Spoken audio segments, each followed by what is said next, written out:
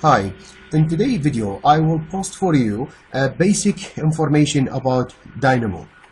It's very short videos for each topic, and I will try to make them as a sequence and continuous as a topic. Each topic continue the one previously. I will start from the very basics by making points and then lines and then circles and rectangles, and then make the 2D shapes into 3D surfaces or 3D solids. And for example, today the main topic or the basic topic will be points, and I will show you the two types of points available here in Dynamo. So the first type is just you can go ahead and write points, and you can see here the point by coordinate, and there is lots of points here. I know a little bit confusing and intimidating, but don't worry, usually we're going to use this one, or most of the work we're going to use this one. So if you hit on that, you can get the first type of points, and it's points by coordinate, I know, as the name says, but it's been called here as an abstract point. And the abstract point is basically will allow you to create the geometry you want here in the Dynamo only, and it doesn't reflect back in the Revit environment. Here I have a conceptual file open. So lovely thing in here, if you just hover here or just click that if you want to fix this, you're going to see what's happening here. It's a point X, Y, and Z, and maybe you're wondering in your head why there is values here and you didn't feed anything about that. That's a lovely thing about Dynamo. It's assumed that there is a default values been set for you by the creation of this. So whether you entered the value you want or you didn't, it doesn't give you a valid an invalid message or error message because you create something. This has been stored, so 0, 0, 0 for all. And as you see, Revit, Dynamo has created that point in here. Anywho, I'm just gonna unlock this. That's the first point. The second type of point, we call it reference point. And the reference point here again by coordinate. And you may notice here that this point, allow me to delete that, and you may notice that this point is actually XYZ, and it's also have the default value, but it's created a point in here in the conceptual mass or in the model itself, and there is a copy of it built or based here in the Dynamo itself. Anyway, so whether any type of point you're going to use, I'm going to put them in both in front of you, like here.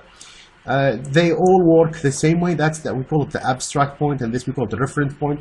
Anyway, this is the point, and how we control the values or the location of that is in a different way actually. So you can just go ahead and write number here, and in the number it allows you to get a specific number you want, like 0, like 5, or whatever. So if I give this to the X, now we have X value for it, and it's push it as a 5X, and then 0, the rest will stay in the same values. And you see there's a lot of digits here, that's why the number issue. Or you can go a number slider, and the slider, as the names goes, if you connect that to the Y, and it's allow you when you change to have like any type of number here with its digits. That's the number. And the other thing, and the other method is again, if you go slider,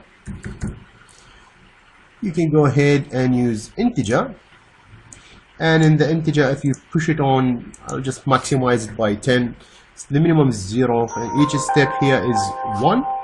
So it's really interesting here. If you push that down and you push that here, you're going to increase the amount of Z, or the Z value. As you can see, it's going up, and it's each push in the slider, it's a clear number. That's the good thing of the integer. It doesn't have the digits that you can find it here, as you can see. Anyway, so those are the three methods. There's another way. If you double click here, we're gonna call this, or you can call that a code block. And in this method, I'll just select this guy and copy him and paste him here, and deselect him like such, and I'm going to return to the default value of zeros, as you can see. That's a lovely way because again, if you come here and add the amount that you want, let's say 3, and then semicolon here, and then you hit enter, and then let's say 3 again, and semicolon, and then 0, and then this is what happened. It's actually create a port here for you. And so you, as if you write 3 points instead of all those, and you just connect them to the guy here, as you can see, and you know, that's a 3 by 3. So the code block is really nice. It has lots of functions inside. I think you need to start up, to end up by a semicolon, and then you hit enter. They're going to create a new line for you, and from that, they're going to create ports for you that you can actually allow to click those things. You might see that if I'm zooming in and out, I'm just basically zooming in on those nodes while this geometry is still fixed. If you want to change this, just hit in here, and you see that's being grayed out or faded out. When you zoom in, you see your points.